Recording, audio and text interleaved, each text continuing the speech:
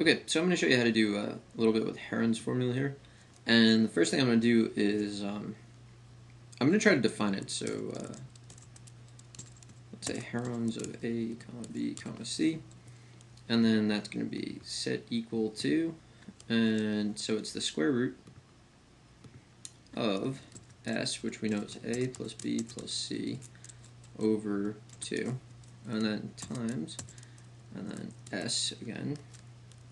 That, which I need to paste, so Control V. Ugh, man, that should work, but it's not working on this, so I'm going to type it. But you can copy and paste it. Minus A times A plus B plus C over 2 minus B, and then times A plus B plus C over 2 minus C. Press that, it says done. And then if I press var, Heron shows up, and I want to do Heron's of, let's say, 3, 4, 5 to see if I got it correct. Maybe I'll try 5, 12, 13 also, just in case. 5, 12, 13 gives me what I was expecting. So now I'm kind of set up to be able to do that for any triangle that I run into. So I can 23, 12, and let's say 18. Does that violate the... I think it works.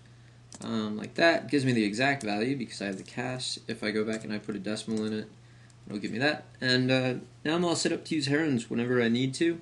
It's stored in this specific document right now, but of course I have the option of storing it as a function, changing its library preferences, and making it available in the whole catalog, in which case it would show up here, where you can see I have a couple of things: trig formulas, solving triangles, and then these I think came with it, but you can see nothing's publicly available right now. But anyway, that's how I would set up Heron's, certainly if I was going to be doing a lot of problems that involved Heron's formula. After I decided I really knew how to do it by hand, and I typed it into the calculator once, I would just define it and use it over and over. So, hope you find that helpful.